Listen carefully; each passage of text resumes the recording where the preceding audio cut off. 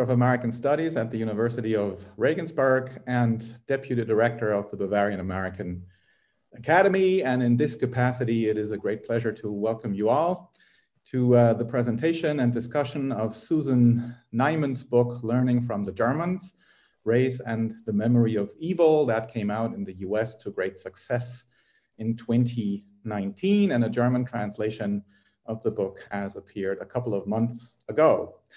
The Bavarian American Academy is a network organization of scholars dealing with the United States and North America at Bavarian universities. We are operating under the roof of the amerikahaus, which has just been reopened, and are something like the academic arm of this institution. And as such, we organize conferences, we fund academic events on US history, literature, culture, and politics at Bavarian universities, things like talks or smaller workshops. We most importantly support young scholars working on their dissertations and second books through scholarships, travel grants, and our dissertation prize. And we cooperate widely and energetically with partner institutions in Munich and Bavaria and Germany and the United States. One such cooperation, which is dear to us at the BAA, is the cooperation with the Munich Documentation Center for the History of National Socialism that has been going on for quite some time now, and that is bringing you this event tonight. It is the last in a series of lectures and discussions under the title of This is America. The original idea for tonight was that the director of the Munich Documentation Center, Professor Mirjam Zadov, would officially open the event, welcome you all, introduce tonight's guests of honor, and then hand over to me to moderate the discussion. Unfortunately, due to illness, Professor Zadov had to cancel her commitment on short notice, so that you all have to put up with me alone, as Susan Neiman has to do as well, who I am delighted to introduce. Professor Neiman is a Jewish American professor of philosophy and the director of the Einstein Forum in Berlin. She has a truly transatlantic biography that unfolded between the United States, Israel, and Germany. She was born in Atlanta, Georgia, studied philosophy at Harvard and the Freie Universität Berlin, taught as a professor of philosophy at Yale and Tel Aviv universities. And in the year of 2000, she became director of the Einstein Forum in Berlin and has been serving in this capacity ever since. Her main fields of interest are moral philosophy, political philosophy, and the history of philosophy. And her major publications include Slow Fire, Jewish Notes from Berlin, The Unity of Reason, Rereading Kant, Evil in Modern Thought, Moral Clarity, a guide for grown-up idealists, and I really should read this. And then there are a couple of German books, Fremde sehen anders zur Lage der Bundesrepublik, Widerstand der Vernunft, ein Manifest in postfaktischen Zeiten, and of course the book that we will be discussing tonight, Learning from the German. So Professor Neiman, welcome to Munich. It is a great pleasure to have you with us here tonight. It's a pleasure to be here. Wish I could be there in person, or IRL, as the kids now say. Have you heard that one? No, I haven't heard that one. In real life, IRL. Oh, Hope well, to see in you. real life, I am sitting in Regensburg, facing the Danube, which is somehow flowing right underneath my living room here. Okay, so Learning from the Germans, Race and the Memory of Evil, in German von den Deutschen lernen, which I bought to actually support my German bookseller in times of Corona, is a big book, more than 500 pages, but it is a wonderful read that does not get boring once, and I'm not fishing for compliments here. So I really had a good time reading your book. The book consists of 3 sections. The first is dealing with how Germans worked off the National Socialist past and the problem of guilt from the end of the Second World War to the end of the Cold War. And what I find very interesting about it is that she takes both Germanys into consideration, looking at Vergangenheitspolitik in West Germany and also in the former GDR. The idea of somehow confronting guilt or the refusal to do so the refusal to work off the past as one major element of this period. The second part of the book deals with how US society, and especially Southern society, worked through the history of slavery, the Civil War, and Reconstruction, or again, refused to do so. And then the third part then looks at how the United Germany has confronted and worked off the National Socialist past and the Holocaust since the end of the Cold War. And from my reading of the book, it is in this period that the Vergangenheitspolitik in the United States and Germany began to part ways, where they had been pretty similar in the decades before. But I'm curious to see and to hear what you have to say about this.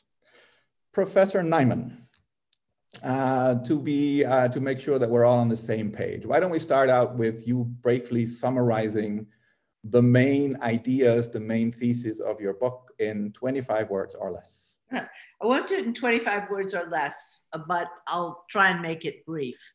So look, I'm under absolutely no illusions that the minute the war was over, the German nation got down on its knees and begged for atonement. The rest of the world actually kind of does think that, because the most iconic photograph of post-war Germany that went around the world was that of Willy Brandt on his knees at the Warsaw Ghetto Memorial. And that has stuck in people's minds, and they find it appropriate. Of course, many of them don't even know that Brandt had nothing personal to atone for, since he left the country as soon as the Nazis took power. But they also don't know that Konrad Adenauer ran against him in 1962 successfully with the slogan, "What was Herr Brandt doing for 12 years im Ausland? We know what we were doing in Germany." That is the very thing that made Brandt a good German in the eyes of the rest of the world, which was that he was genuinely repentant, made him a bad German for a large proportion of the country. So I am not naive.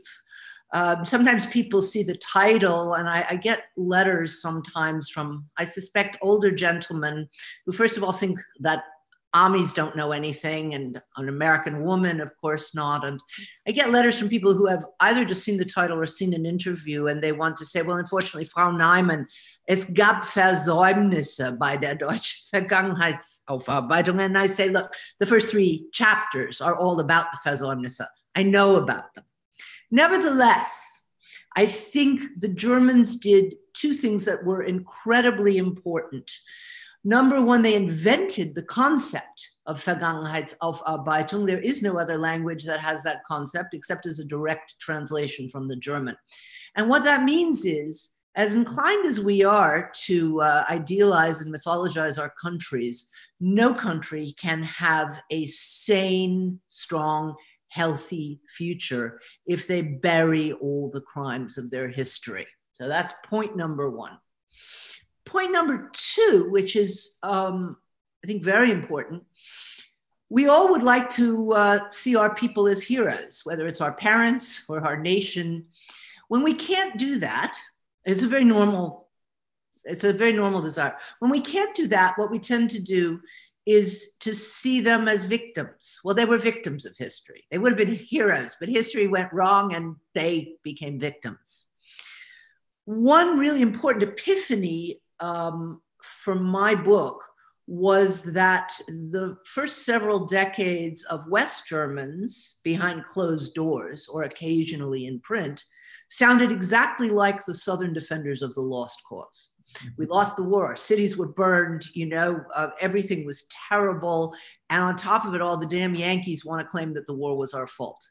Exactly the same tones.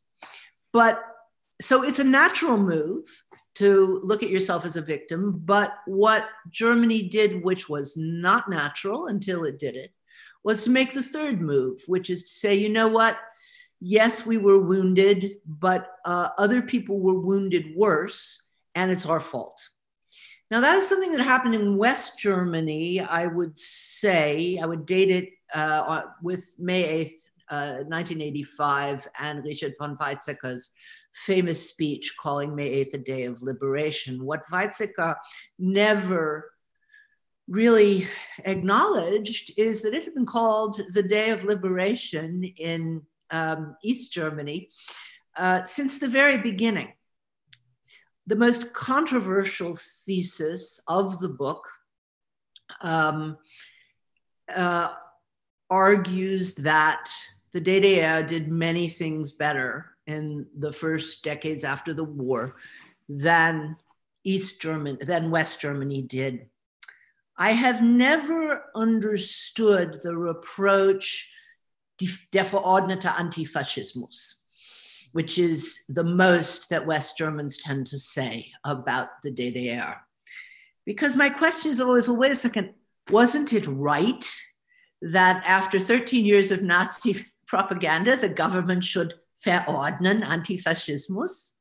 And secondly, isn't the complaint that so many people make about the Adenauer years is that there was no verordnete Antifaschismus. There was no attempt from the government to take any responsibility to,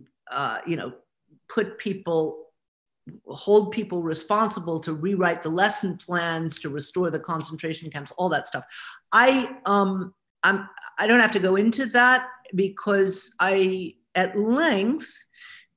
tend to find these claims cause arguments which tend to begin with calling me a Stalinist. So I should say I'm not a Stalinist, I'm not a communist, I'm not even a Marxist, although I have learned quite a bit from Marx. I'm a socialist, and I'm perfectly aware that, all was not well in the DDR. But I interviewed particularly people from the opposition, incredibly important and impressive people like Jens Reich or Friedrich Schorlemmer, all of whom said, we could criticize everything except the anti-fascismus. That was real.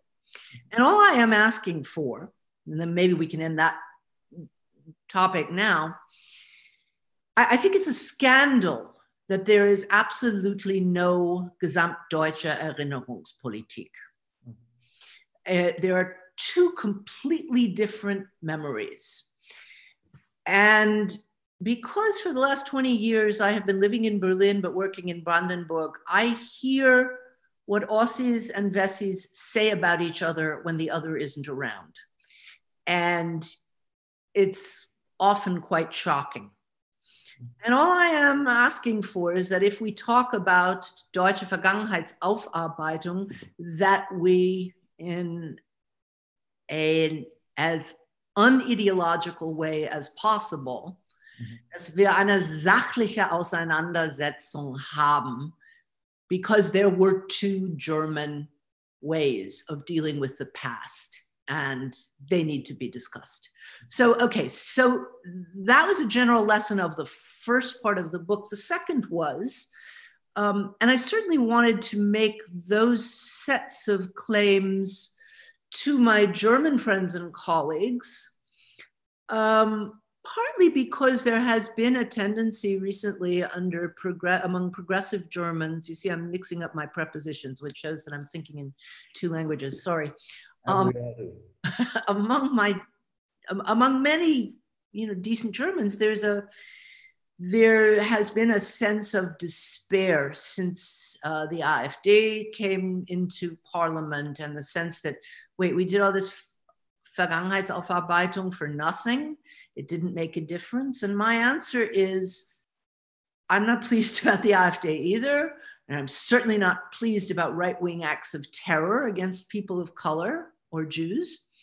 But look around, guys, and look at what's happening in Hungary, Poland, France, Britain, and the US. And Germany has actually succeeded in being less racist and less anti-Semitic.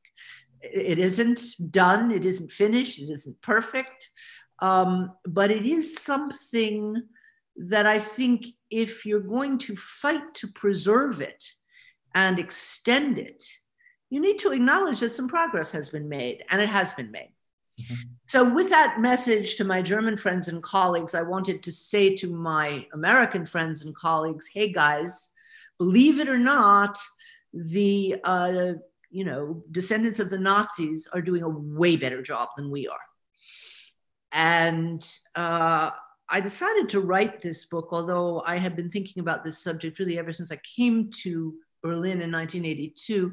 I decided to write it after President Obama gave this, one of the great speeches of his presidency, his a eulogy for the 9 churchgoers in Charleston, South Carolina, killed by a white supremacist. Some people may know it as the speech after which he sang Amazing Grace, about which there's been a song written and a book written and all kinds of things. It was, anyway, I was standing in my office here in Berlin with tears running down my cheeks. And the interesting thing was, that was the first time that a high American public official had said, we've got to take down the Confederate flag. And Nikki Haley, the Republican governor of South Carolina, did it. And the Republican governor of Alabama did it. And Walmart, the largest retailer in America, said, we're not going to sell Confederate memorabilia. And I thought, hey, they're actually beginning a Vergangenheitsaufarbeitung. Maybe there's something that I can contribute, because I have been paying attention to all of this stuff since 1982. And I decided to, I had a sabbatical coming to me, and I decided to spend it in the Deep South. And I always have to emphasize this. It's not because I think racism isn't a problem in other places. We just saw George Floyd was killed about as far north as you can go in the United States. And, you know, the Ku Klux Klan has more members in Indiana than they do in Mississippi. So racism is not only a problem in the Deep South, but the Deep South works like a magnifying glass. I think it has the best and the worst of America. And they are very conscious of their history. They get it wrong all the time, or many of them do.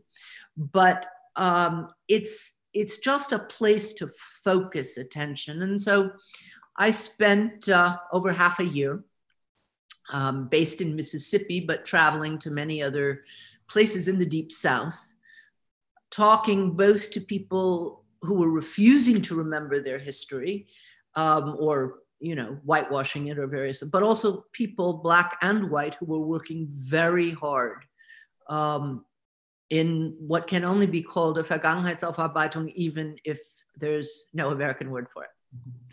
So is that the answer? Those are the main theses of the book, I think. One thing, I mean, this is what we discussed when we prepared for this session, this whole problem of Vergangenheitsaufarbeitung, which is really a German word. And there was a time when we talked about Vergangenheitsbewältigung, where a scholar like Reinhard Koselleck always said, you can never really bewältig a Vergangenheit. This is never over. You cannot overcome it.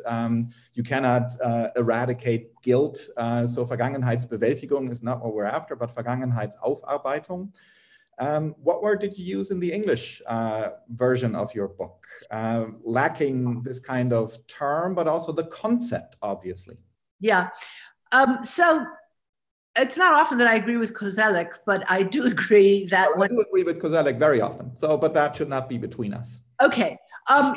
You may know his work much better than I do, so that's fine.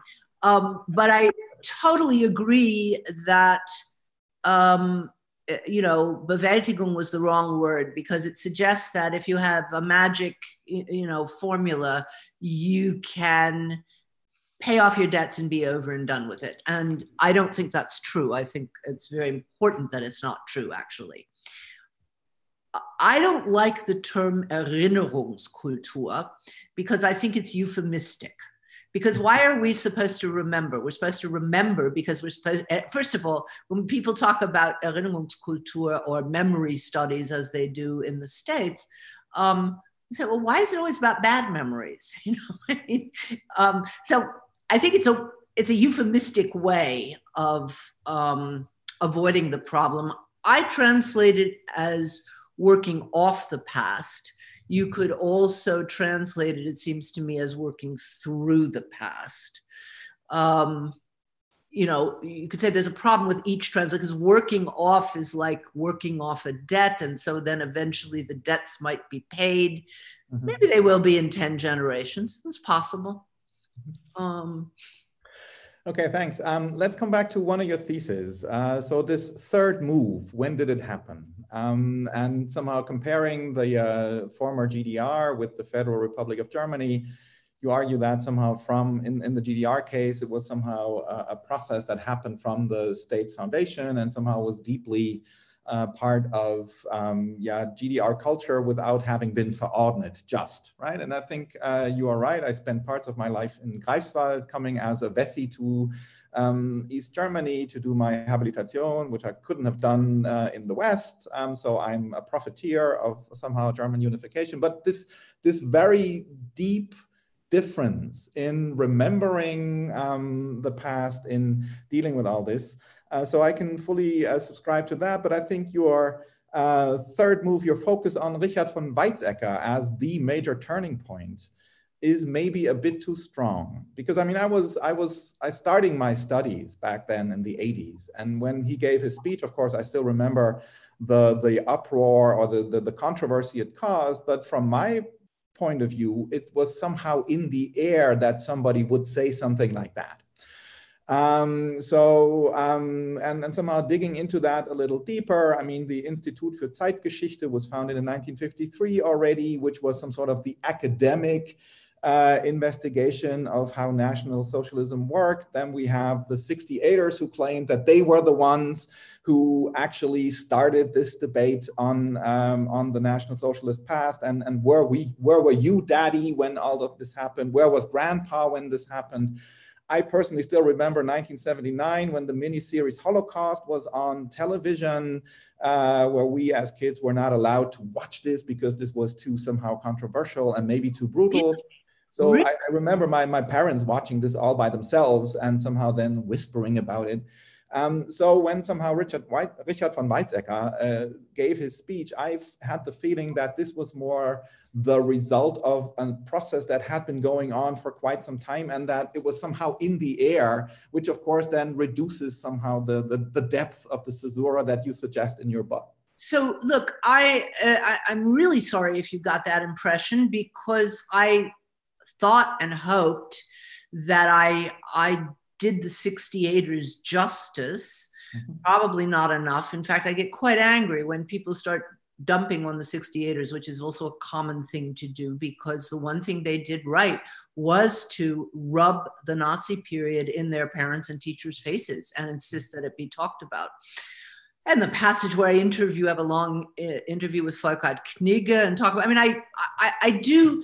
So the difference is this. Although I don't accept entirely the phrase verordnete Antifaschismus, what's true is that it was a top-down effort in the DDR, which many, many sources tell me was actually genuinely felt by a majority of citizens of the DDR. And if you look at, there were 1,000 DEFA films made about the Holocaust and other Nazi crimes, some of which you can still look at today. When the West Germans were doing Heimat films and had to wait until 1980 to get Holocaust on television. So it was a part of popular culture, but it was certainly this was the government position. And the only thing that I meant to say with Weizsäcker is that was the moment when it became the government position. But absolutely, it was in the air. It was pushed by an enormous number of, first of all, as you mentioned, Wissenschaftler. There were plenty of artists. There were kind of on the border of the street. There was Aktion Sühnezeichen. There were a lot of things. And in particular, there was 1968, which was very different in Germany than in Paris or in Berkeley, precisely because of how important this is. And there were people digging up the Gestapo torture chambers in Berlin. That was civil society. And I think what you had in West Germany was slowly, but in a kind of snowball effect, civil society pushing the government to take a certain position. I agree with you entirely, and I'm sorry if that wasn't clear. I mean, we had the government again in this very short term of Willy Brandt, but his position was so unpopular and his term was unfortunately so short that it seems to me that 85 marks something where the government line officially was, you know what, this is not a day of defeat. We should be glad that the Nazis were defeated. And that was an important moment. But I was in Berlin and I remember listening to that, and my German was certainly good enough to understand it by that point. It wasn't that I didn't understand it, but I did not understand why anybody could get excited about this speech, because I thought he was just saying banalities. Yes, the Germans suffered, but other people suffered worse, and we started the war. And I really didn't understand in 1985 why people needed to hear that. But of course, now I know more, and they did need to. And you write about that in your book, how you felt when you heard this and how you somehow had the idea, well, this is somehow banal because he's just basically saying what everybody knows. And you also take this theme then to the South and how they deal with slavery and all of that, which brings me to this question. Reading your book, I never was too sure what kind of text this is. So it is partly autobiography, and you keep referring to your biographical experiences starting 1982 in Berlin and how you experienced this part of German history. Then parts of it read more like some sort of reportage. You interview people, you describe certain places, you describe characters. Partly you resort to philosophical treatise-like remarks. So what kind of text is that? You know, when people ask me, friends asked me that question while I was working on the book, and they were especially surprised. You're doing interviews? I did hundreds of interviews. The book would have been 3 times as long if I had used all the interviews. And what I said at the time was, it's a mishmash. And then my friend, the journalist and sociologist, Todd Gitlin, wrote a review or a blurb in which he said, she's invented a new genre, investigative philosophy. And I was so, I gave him a hug. I said, I thank you for that. It's not a mishmash anymore. It's a new genre. Look, of course, it's not an entirely new genre. If you ask who probably my biggest hero, well, I don't know, I have a number of heroes, but one of them is Jean Marie, who, although he didn't even finish high school, neither did I, by the way, I consider him a philosopher as well as a writer. I know that he's considered an essayist, which is a bit of a, you know, sort of term, but he's one of the thinkers I respect the most. And he has this capacity, so does James Baldwin, by the way, who's another writer who's influenced me, to move between reporting subjective experience, whether his own or someone else's, and philosophical reflection. And I don't see why one can't do that. When I decided to study philosophy, it was not because I had been reading Aristotle and Plato as a teenager. I was reading Sartre and de Beauvoir as a teenager. And that's just what I thought philosophy was. Of course, you know, it shows how provincial I was at the time. But the conflict between moving between genres, between writing literature and writing philosophy, it just doesn't seem to me to be a necessary conflict. And I've felt that it was really important, first of all, to use my voice as a way, not of saying everything is subjective, but as a way of saying, this is where I stand. I'm taking responsibility for certain positions and I'm thinking them through. And I'm not always certain. Yeah, I think one of the things that people have said they liked about the book is that I also talk about my own thinking process on the question of reparations. And I look at counter arguments and so on. And this is reparations for slavery. So there's that. But then in the question of interviewing people, I just felt it's not very interesting to write a general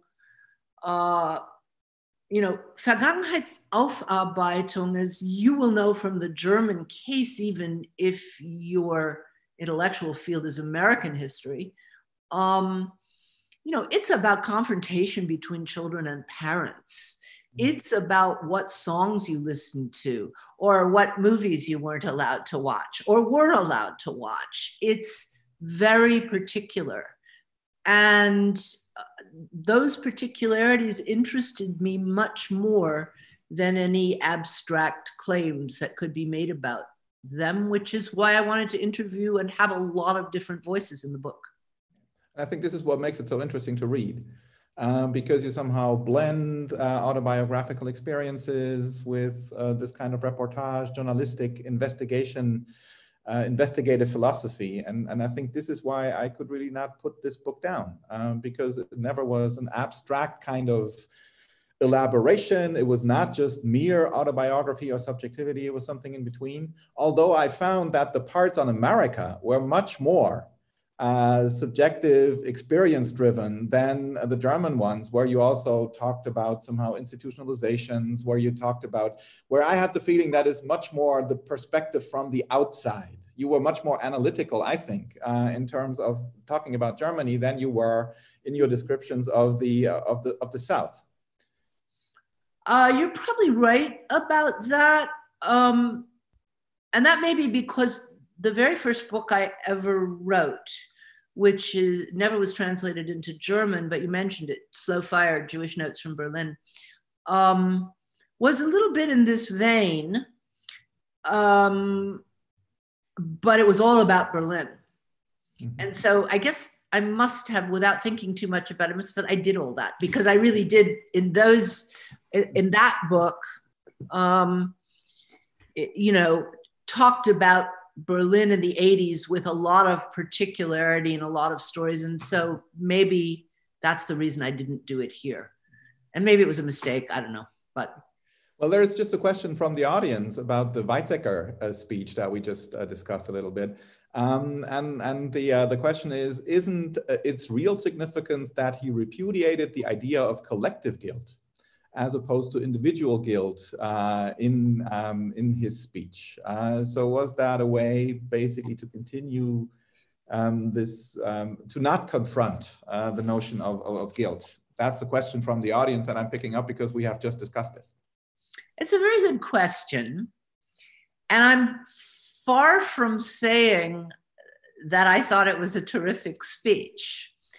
Had I been writing it, well, first of all, I wouldn't have defended my father in court, among other things, and thought he was unfairly sentenced to the rest of his life, apparently. Richard von Weizsäcker thought that. I would have done it very differently, and I do see that point. I believe, by the way, that one needs to distinguish between guilt and shame, and I do not think you can feel guilt for something that you personally didn't do. I think you can and often should feel shame for something that your nation did because you are responsible for part of a nation. But certainly for the people who were too young to have voted for or opposed the Nazis, I think it makes sense to say there should not have been any collective guilt. What I realized in studying that speech, when I went back to look at it in writing this book, to try to understand what I didn't understand when I heard it and thought, who needs this, piece of obviousness? And it's not even very strong. I mean, I, of course, would have preferred something much stronger. I decided, look, he knew his country people in a way that I did not. And he took them along. Mm-hmm. And by emphasizing their suffering, which no one talked about, by beginning with that, it was a kind of acknowledgement that allowed him to carry people with him. And so rhetorically, I think it did what it was supposed to do. Mm-hmm. I agree that it didn't do enough, but for, the majority, for all the Germans who hated Willy Brandt for falling on his knees 15 years earlier, it had resonance, clearly. It had this impact. Yeah, I can agree with that, although from a different kind of generational perspective, but we have already talked about that. Now, coming back to the title, I thought it was prone to cause misunderstandings, especially somehow in times of a resurging right-wing nationalism, this whole idea of learning from the Germans, this kind of chauvinistic potential, which may even relieve us of our guilt insofar as we are so good, or our shame, because as we are so good in somehow confronting this and working this off. Bettina Stangnet, who you mention as one of the most... Huh? Stangnet, you mean? Yes. Yeah, the philosopher. Yeah, there's a passage in your book where you somehow refer to a talk that you had with her, where she basically denies anything can be learned from the Germans. So how did this title come to pass? Would you, I mean, what was the idea behind this? I mean, it is a provocation, I think. Yeah, it is. And that was deliberate. And Bettina says, by the way, she still gets Bauchweh when she sees the title. Look, I don't know a single German who pats herself or himself on the back about Germany. I know two kinds of people. There is, of course, the AfD, who says enough already, and no other nation has ever planted a mark of shame in the middle of their capital. He was right, Höcke. No other nation has done it. It's actually something that I think the German nation can be proud of. So, you know, people who want to say, you know, stop it with the Schuldkult. I mean, I don't really know these people personally, but we read about them in the papers. But everybody else I know, either they laughed when in Germany, either they laughed when they heard the title, or in one case I was yelled at loudly that I should never publish a book with this title. I actually saw the person who yelled at me. I ran into him today. I won't name him, but he's a very well-known politician in the SPD, former politician. He said, well, I guess I am one of those Germans who thinks nothing could possibly have been learned from us.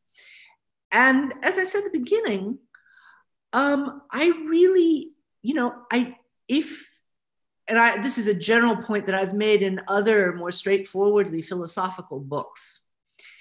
If you don't think some progress has been made, you will become too depressed, cynical, or resigned ever to make more. That's a Kantian point, by the way. But we don't have to go into that. So not to acknowledge that something has been done is actually, it's not in a tone of we have to do more. We have to deal with the colonial past. We have to deal with Germans of color, all of which I truly believe, you know, but it's never with that tone. It's we tried, we failed, that's it. And, you know, we're just a mess. And maybe we should stop reading Goethe again.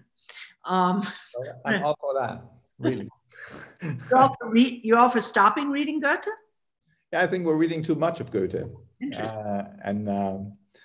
But anyway, when I came to Berlin in 1982, none of the people I met, you know, would go near Goethe because all of German culture was contaminated.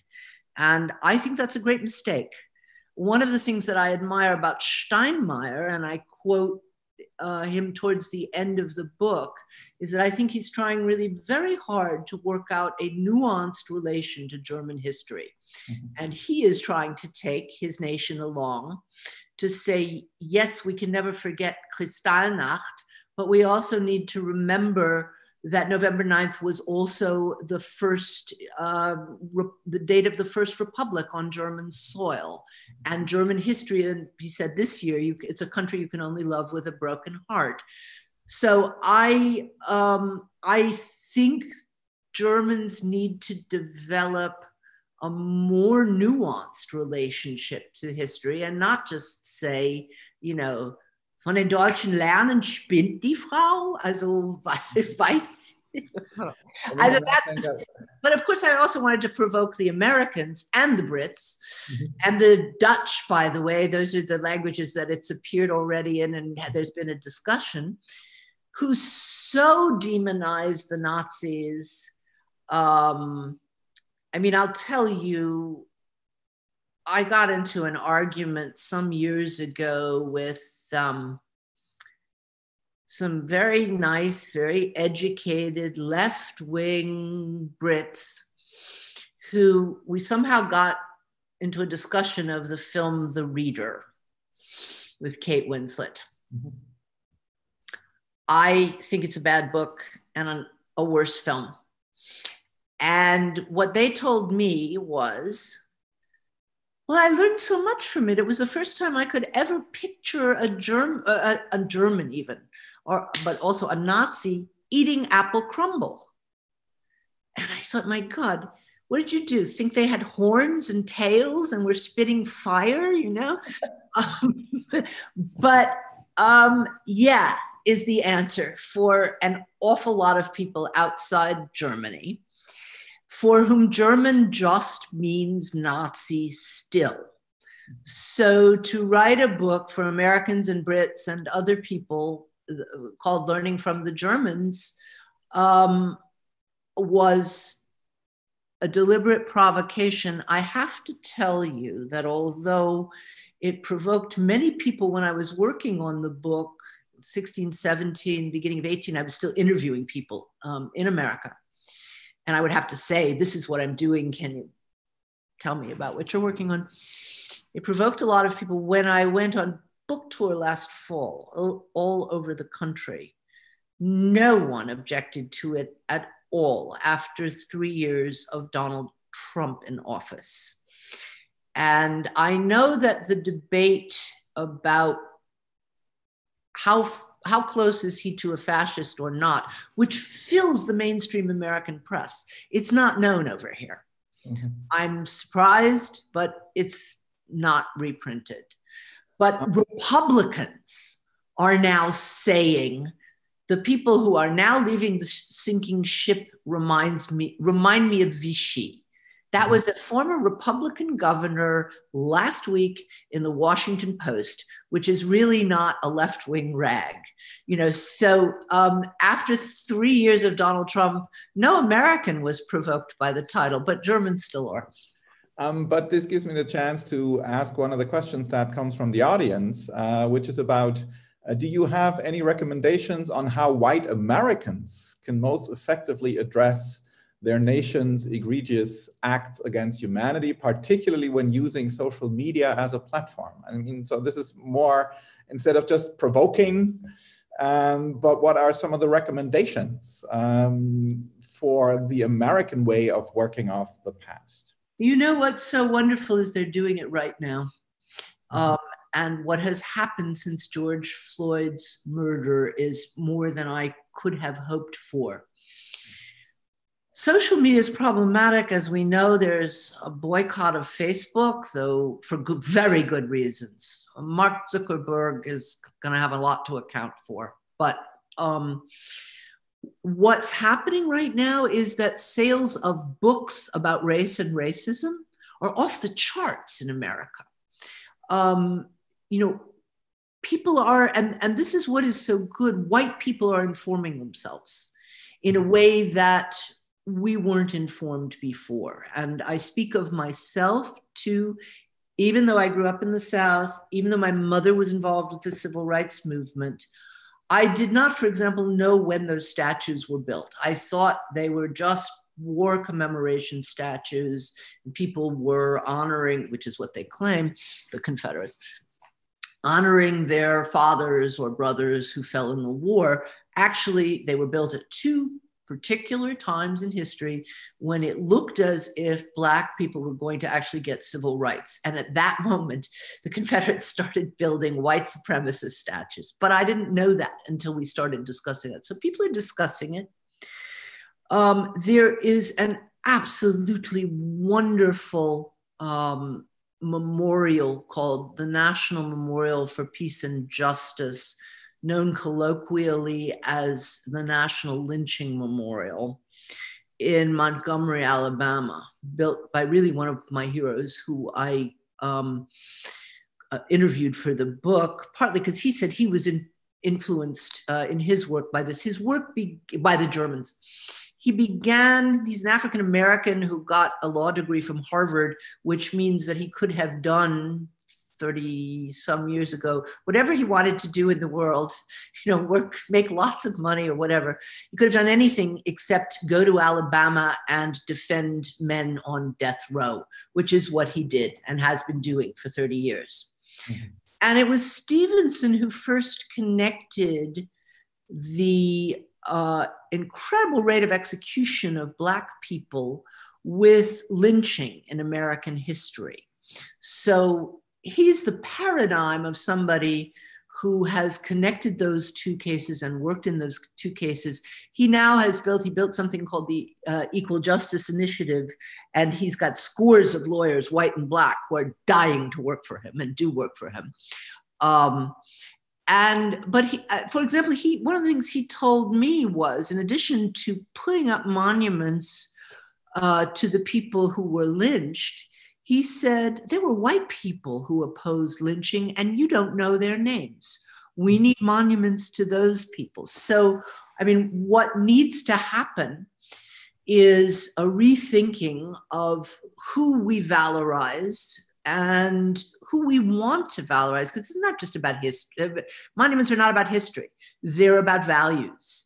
And, we decide which bits of history we want to memorialize according to the values we have. So these discussions are taking place right now.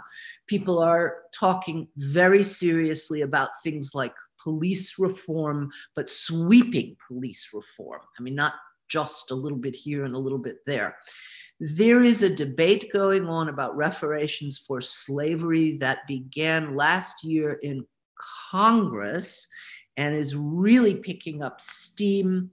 I thought somebody had been trying to bring up that bill since 1987, just for discussion.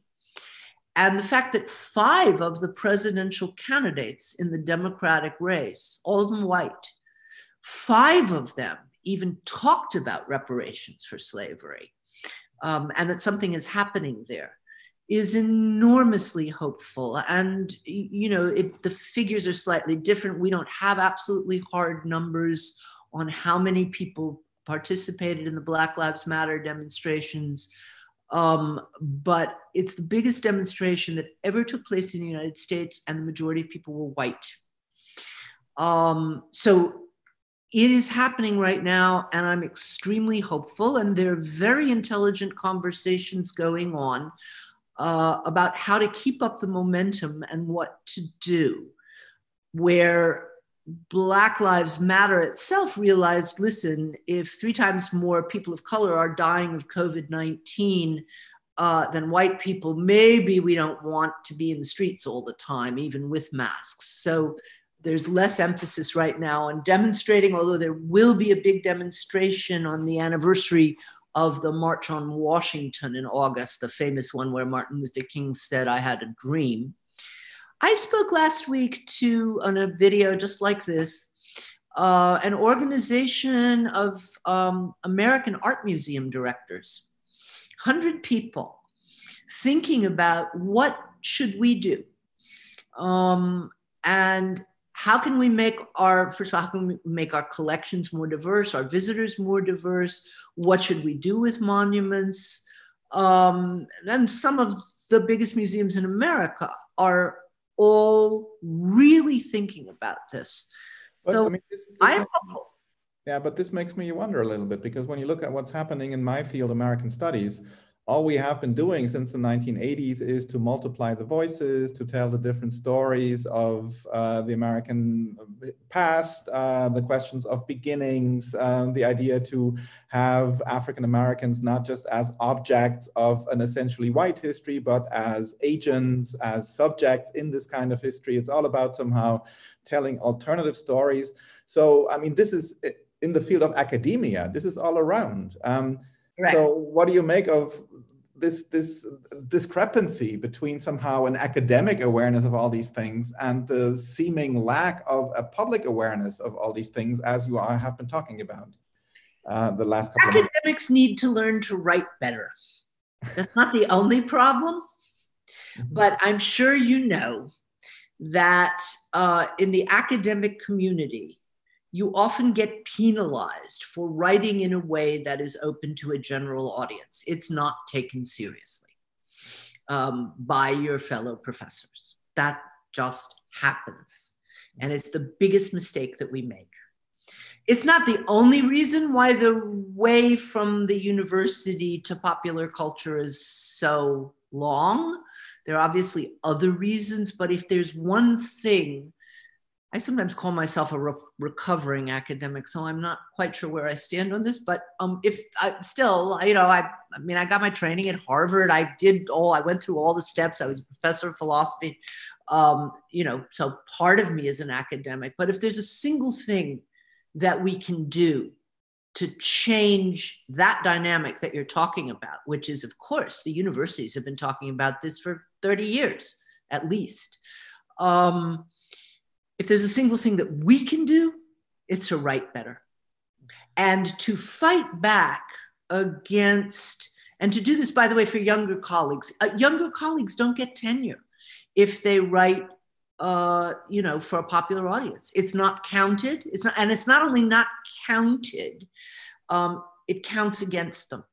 And so for people to stick up for ways of writing that reach people, you know, I have to tell this to people. Even Immanuel Kant, who was not a great writer, was not a great stylist, and he knew it. Kant wrote 15 essays for Die Berlinische Monatsschrift, which you can look at as a sort of latter day. It's not quite, I mean, somewhere between Die Zeit and Merkur, if you want a German framework. It's not quite that, but it was a popular journal. People read it. It was not a scholarly journal. Most people know the piece, Was heißt Aufklärung, but he wrote 14 other pieces. So even Kant, you know, that most dense and dry, sometimes, not always, of great philosophers, even Kant thought it was part of his job to write for what he called the gemeine Leserwelt. And we need to be doing that too. Again, it's not the only reason, but it's one of them. What affects people, I mean, popular culture is just the lie of the lost cause was more perpetuated by Hollywood, which was just beginning its rise at the time, than by anything else. And it wasn't just Birth of a Nation and Gone with the Wind, which were the two blockbusters and the two most famous movies for a very long time. I looked this up. I was surprised. Somebody wrote an academic book, probably maybe you know the person in American Studies, cataloging of Hollywood films made about the Civil War, how many were pro-Confederate and how many were pro-Union. And it was like 10-1 pro-Confederate. Because being a rebel is cool. Everybody wants to be a rebel. So, I mean, I'm not saying we should all write movies, although it's a wonderful, you know, profession if you can do it. But I am saying that we all need to reach out to somebody other than our colleagues and our graduate students. And not just talk to ourselves. I can fully agree with that. And maybe also write bigger books about the big questions. I think we are in many cases too minute in the relevance of what we're doing. And I agree entirely. One question relating to that, I mean, and maybe also coming back to this question, what are the recommendations? How should we somehow deal with these monuments? I mean, currently in the US, it's all about these Confederate soldiers, Confederate monuments, and the answer all too often is we'll take them down, which of course is one way of dealing with that, but there are many other ways. What would be your ideal way of dealing with problematic monuments, statues in the public sphere, which are part of popular culture? I mean, we have been discussing this now, and What would be your recommendation for that? I love the way you use the word ideal way and recommendation, because it's obviously not going to happen exactly as I imagine it. But my hopeful ideal would be to consider each case separately, democratically, and to use it for each community where these statues exist to both learn about their own histories and to talk about what values they want to replace those generals and who they want to represent their communities. It is happening in some places. I mean, I know of a couple places in Mississippi and Alabama where that's actually happening. And I've talked to people both in Britain and the States. There are artists making interesting proposals. I think probably all the Confederate monuments should go. Or be, so radically contextualized that they look ridiculous. That was one tack tried in Alabama, where they passed a law a few years ago saying it was absolutely illegal to remove any monument, that was made before, I don't know. Anyway. And so what people did was they did funny, more than putting Klan suits on these people, although that's one thing that you could do, making them look like clowns, making them, there are different things that one can do. Some of them can be contextualized. I like what was done at Monticello, which was Thomas Jefferson's residence. Absolutely gorgeous. He did design it. That house struck me as the perfect mixture of the best of European and the best of American Enlightenment. But what people began to do about 10 years ago was to excavate the slave cabins. Mm-hmm. And you can now take 2 tours of Monticello. You see Jefferson's gorgeous house, and you hear about how Jefferson lived. And then you take a tour that really involves you in the lives of the people that he enslaved. And that strikes me as very successful. Again, you have to look at these questions really case by case. When students a few years ago wanted to change the name of the Woodrow Wilson School of Public Policy, my first reaction was, kids, aren't there bigger problems to worry about, really, seriously? And the argument at the time was, maybe we shouldn't judge people exactly by the standards of our time, but he actually turned the clock back. He was the president who resegregated federal employment, and which was the first time Black people had had a chance to do decent jobs that weren't cotton picking or being a maid. He kicked them all out of government service. I thought, okay, I see that argument. But what really did it for me was seeing the movie Birth of a Nation, which you've probably seen as an Americanist, but maybe the audience has not. Birth of a Nation is a silent film. It was the first Hollywood blockbuster. It was the first film to be shown in the White House, Wilson's White House. And since it was a silent film, it needed a couple of quotes. And when I got to the quote that said, finally, there arose a great organization to protect the Ku Klux Klan, to protect the Aryan nation, and signed Woodrow Wilson's History of America. And at that point I said, rename the School of Public Policy. So I think, and I've heard that, I've heard people discuss that particular case who didn't even know that fact. And so again, as somebody who believes in the Enlightenment, my hope for the discussions around the monuments is that we really use these as an occasion to learn something. Whether and to what extent that will happen is not yet clear, but people have already learned a lot, and that's important.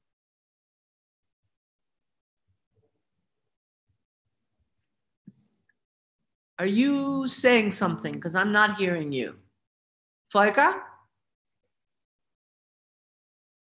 Volker?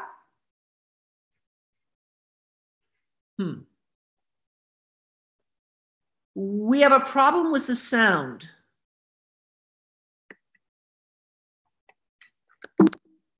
One last question before we can have a couple of questions from the audience. So what are the experiences made with this book so far? I mean, there will be a second edition coming out. You have a new afterword or introduction written.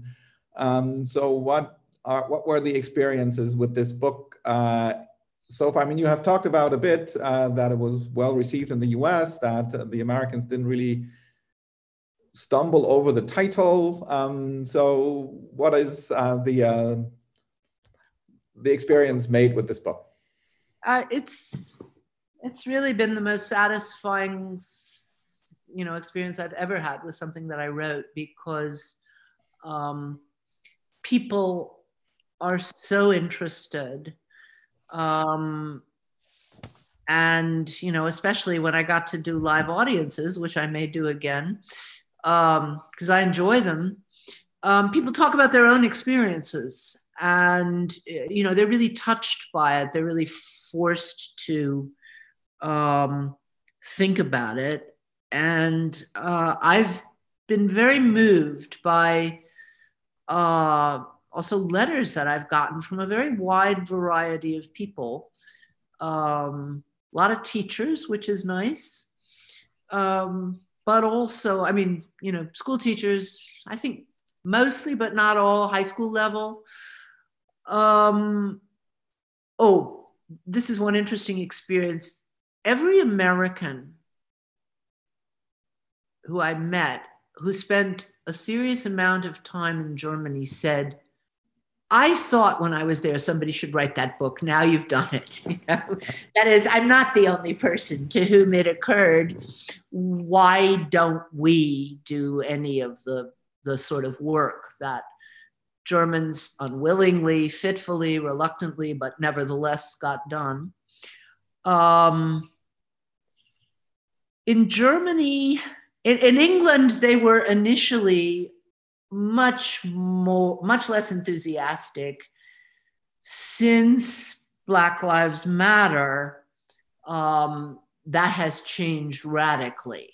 And the Brits, I tell this, the Americans, makes the Americans feel better when I tell them it's true.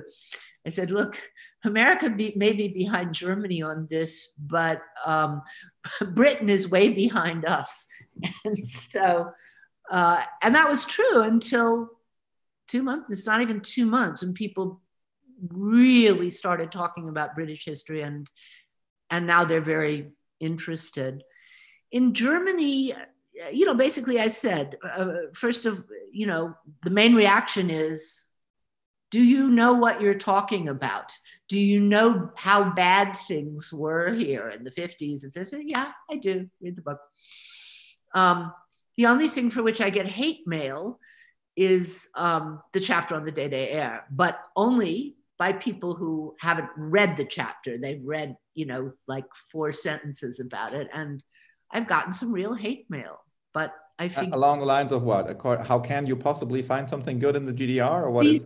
Well, that's if they would only stop there, it would be fun. Sie sind einfach ekelig. I've really linksradikale Ekelfrau. All right, that's too bad to hear.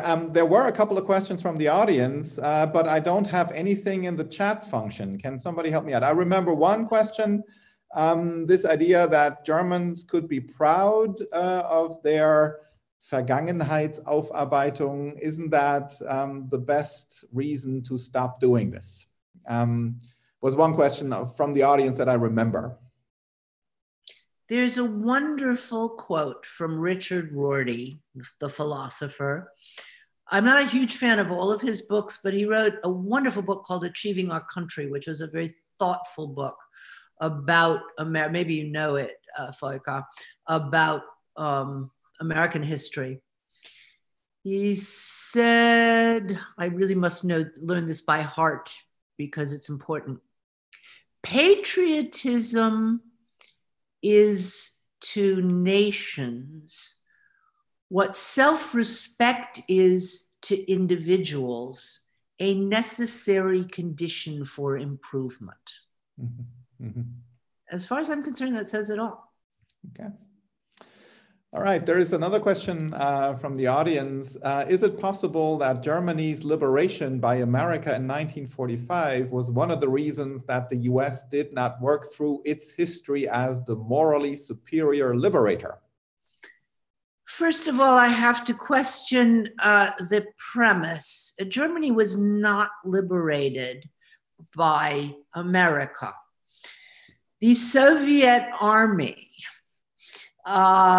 lost 13 million men in liberating Germany. The American army lost 400,000. Not that I don't respect the sacrifice of every single person who did fight, but it's that kind of, let's say, historical forgetting that can sometimes drive me up a wall. Mm-hmm. So let's just start from that.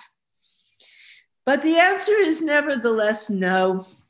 America has thought of itself as morally superior since its very inception. I just wrote a book about American exceptionalism. Oh, then I will go and order that book. Thank you. Well. Okay, well then you can answer the question better than I can. I mean, I'll summarize my view and then maybe you can answer it. I mean, my view is that what is exceptional about America is that instead of just being this, tribe that went wandering around and decided to land somewhere where there was a good harbor or a nice wind or whatever, and then built some political structure, America claimed to be founded on a set of ideals. We hold these truths to be self-evident that all men are created equal. The problem is, and endowed by their creator with rights among them, life, liberty, the pursuit of happiness. Every American school child knows this. The problem is those ideals were violated from its inception. They were violated with Native Americans and they were violated with African Americans. And women too. Women's rights were violated everywhere. So let's not under the auspices of this egalitarian radicalism. Yeah, I mean, thank you for pointing that out. It's just not particular to the United States. The world had a problem for a very long time, and we've made some progress on that front, if not complete progress. Because Americans were so hell-bent on holding up these ideals, any ways in which they had been violated was just something that people wanted to repress. So no, it has nothing to do with the Second World War. It's been going on way longer. That's my view. But if you just read a book about it. I would say that on the one hand, exceptionalism is a form of nationalism. And this brings me to one of the major differences between Germany and the United States, at least as I experienced them. I mean, I went to school in the US in the 70s, and there, I mean, every rodeo, every circus performance was opened with the national anthem. Flags were all over the place. There was some sort of a banal identification with all things American. And this was a kind of nationalism that me, coming from Germany, could not really relate to because we had such a broken relationship. And you mentioned Goethe. I never had the problem with Goethe being contaminated. I had the problem that it was only Goethe that we read in school, and there was nothing but Goethe. Oh, okay. That was more or less my problem. But we had a very broken relationship to nationalism. And I mean, I can still remember the debate, is it okay to wear the national shirt of the soccer team without being jingoistic? Is it okay to fly German flags in the World Championships finals and all of that stuff? And my impression was that somehow it is this very broken relation to nationalism that was one basis for why, in the end, we could somehow work off the past in the way that we did, whereas in American nationalism is so deeply and still so deeply ingrained. And maybe this idea of that this is an unbroken success history of freedom, which of course encompasses denying all the things that do not belong in there. But I think the narratives of American identity are so flexible that even a disaster like the Civil War or slavery can be integrated into this narrative of an enduring experiment in liberty, to the effect that now even Donald Trump is referring to Martin Luther King as a great hero of freedom and liberty. I mean, whatever you may think of that, but I think the kind of narratives that define America's national identity are so flexible that they can integrate even the most traumatic events as somehow meaningful in this overarching narrative of an enduring march toward freedom. So I have to disagree with you a little bit, because while I agree that the narrative has always been, well, we were founded on these ideals, well, maybe we didn't always realize them, but the history is a progressive realization of those ideals, which of course you and I know is not true. But one thing that America has that Germany doesn't have, and here I think we're very fortunate, we have always had this concept of the other America. Mm-hmm. That is, the Americans who fought to realize the ideals that were being violated. And, you know, whether you want to talk about Emerson and Thoreau, or Frederick Douglass, or Paul Robeson and Woody Guthrie, there's a whole list of people who have played that role for the American left. And I grew up with that, although my parents were, I mean, they were liberals. They weren't at all, at all leftist. I can remember my mother saying that Martin Luther King made a great mistake when he criticized the war in Vietnam. He shouldn't have done that. Okay. One of the things that I find really interesting and moving, you might think that since African Americans' ancestors were brought against their will, that there would be a big Back to Africa movement, but there wasn't. There were two tiny Back to Africa movements, and they weren't very successful. What great African American heroes did, and from Douglass to Robeson to Toni Morrison, was to say, we are going to hold the country's feet to the fire. We are going to insist that they realize the ideals that they taught us in school. Now, there are a lot of white people who did that too. I find it particularly impressive that so many Black people did it. But so we have that idea that there is another America. And, but my view is every country, I mean, no country is entirely guilt-free or guilty. Every country has facets of its history. I wrote a book, you mentioned, I think all my books, thank you. You didn't mention my book, Why Grow Up? Yeah, should have done that. That's okay. But I only mention it, not to criticize you, but to say growing up is something that I've thought a lot about, perhaps partly because I'm the mother of 3 children, but also for other reasons. And it seems to me that to become a grown-up individual, what you really need to do is to sift through all the stuff that you got from your parents, and when you couldn't do anything about it, because they decided where you were going to live, or go to church or synagogue or whatever, or what music was going to be put on the stereo, all of that stuff, as well as, stronger sets of values. You sift through it. And unless you're really unlucky and your parents really were like Hans Frank, the father of Niklas Frank, say, unless you're really unlucky, you can always find things about your parents where you could say, I'm really glad they did it that way. And if I could have chosen, I would have chosen to do it that way. That stuff they did, I'm not proud of. I don't like it. I'm not going to pass it on to my own kids. And I really do think that our relationship to our countries is in that way similar to our relationship to our nations, if we're going to have a grown-up relationship to either, is that we go through the culture that we were imposed. If we can't find anything to value about it, we're in trouble. But usually we can.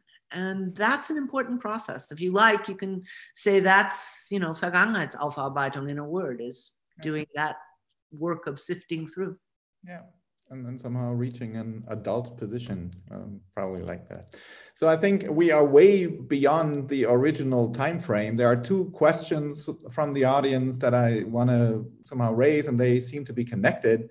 And then I think we should call it a day, because one question was, if monuments are not about history, but about values, shouldn't all Confederate monuments be removed and school names changed if the US is to begin the reparations process?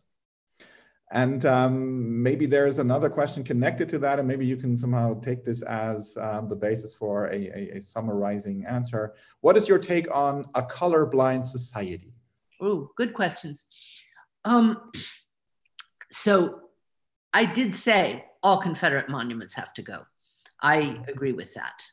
The debate is now, what do we do with Jefferson and Washington and other people who were holding slaves? That is the debate in the States right now. I think we're coming to something like a consensus that, and even these sort of red-blooded, rather right-wing Americans can be caught by the argument, we're really going to name a military base after someone who committed treason by fighting against the country? Come on, guys. So I agree that the Confederate monuments and names should go. The question is, what about somewhat more ambiguous figures like Jefferson and Washington, who did own slaves, but it's not like they fought a war for the privilege of owning slaves, and they did make some genuine contributions. So that's where I am at the moment. But anybody, as I said in the case of Woodrow Wilson, anybody who praises the Ku Klux Klan for protecting the Aryan nation is, doesn't belong on the name of a major university. That's clear. Colorblind. Are you really colorblind? Can you see what color I'm wearing? I'm wearing blue today with a necklace with some yellow in it. Colorblind drives African Americans absolutely nuts. And because nobody's colorblind. And they will say, at least every African American that I've ever discussed this with will say, if you say you don't see color, you're not seeing me. I can see perfectly well that you're white. I experienced this as a Jew in Germany, where I notice, and I'm glad you were an exception, Volker, people are extremely hesitant to say she's a Jew or she's a Jewish American. They will come up with these long phrases, jüdische Abstammung, Mitbürger jüdischen Glaubens. Sie kommt aus einer jüdische Familie. And I keep having to tell people, Jews don't consider it an insult to be called Jewish. That's just what we call ourselves. And when people, I tell this story in the book. It's kind of funny. I won't tell it now, but when somebody says, "Oh my God, that's not something I would notice," everybody knows anything about American culture, thinks that I grew up on the Upper West Side of New York City, which is a very Jewish part of New York, sort of where traditionally a lot of German Jewish refugees came. But anyway.